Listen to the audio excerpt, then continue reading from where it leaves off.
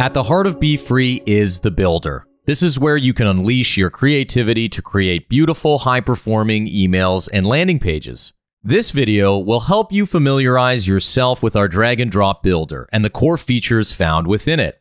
The topics we'll cover include the stage and the sidebar, content blocks, rows, the settings tab, undo, redo, and version history, the top navigation bar, and mobile design mode.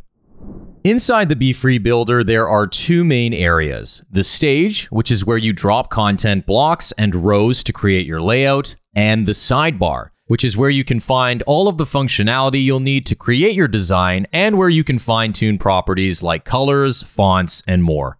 If you want more real estate to focus on your design, you can even minimize the sidebar at any time using this icon here. To begin designing on the stage, you must select a design element from the sidebar. The sidebar includes 3 tabs to help you create content. The Content tab includes all of the content blocks you'll need for adding specific elements to your design. From text-based options like the title, paragraph, and list blocks, to adding media like images, videos, and GIFs, to layout tools like dividers, spacers, and menus. These components make up the core toolkit for crafting your designs. When you add a content block to your design, like so, you can tweak it even more by adjusting its settings in the sidebar. Each content block has its own unique settings as well, giving you extra flexibility to tailor your design exactly how you want it. Next is the Rows tab. Rows help you determine the structure of your design. They serve as foundational layout elements, defining the horizontal arrangement of sections and columns within your emails and landing pages. Using this dropdown, you can choose from default rows, which are row templates designed with pre-configured content blocks, empty rows, which are row templates that do not contain pre-configured content blocks, saved rows, which are existing rows that you've customized and stored, and pre-built footers. When you drag a row into your design, you can fill it with whatever content blocks you'd like. For example, maybe you want to add a video below a header in your email, like so. So we've added our video content block, and all we need is our URL. Perfect. Or perhaps maybe you want a short paragraph to nestle right beside an image. So now that I've dropped my paragraph block there, I can copy some text that I have and paste it here. Like content blocks though, you can edit the settings of each individual row to suit your needs. For example, we can adjust the number of columns here to 3, and we can change the background color of our row, and maybe even increase the padding as well.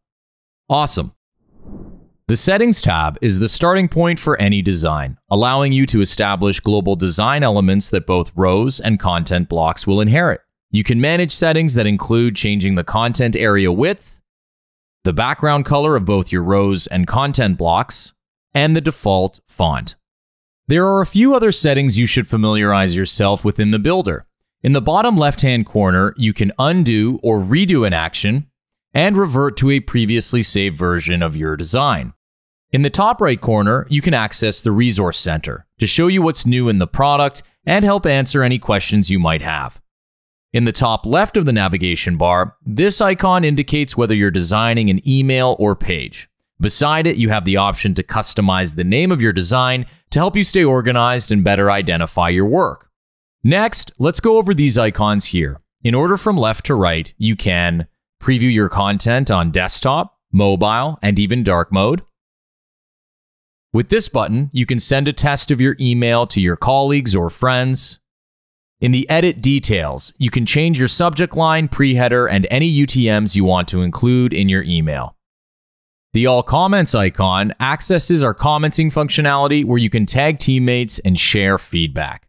The Initiate Review icon is a premium feature that empowers you to kickstart a streamlined approval process within your team to help ensure your review workflow is as organized and efficient as possible.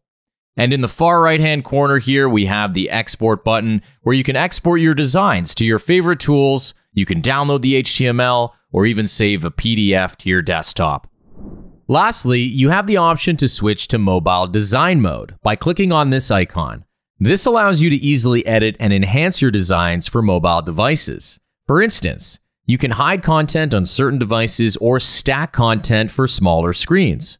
Keep in mind that when using the mobile view, you can design as usual, much like in desktop mode. However, it's essential to remember two things. That this symbol in the sidebar beside padding means that this feature will only affect your mobile design and ensures that any adjustments made will not be mirrored on desktop.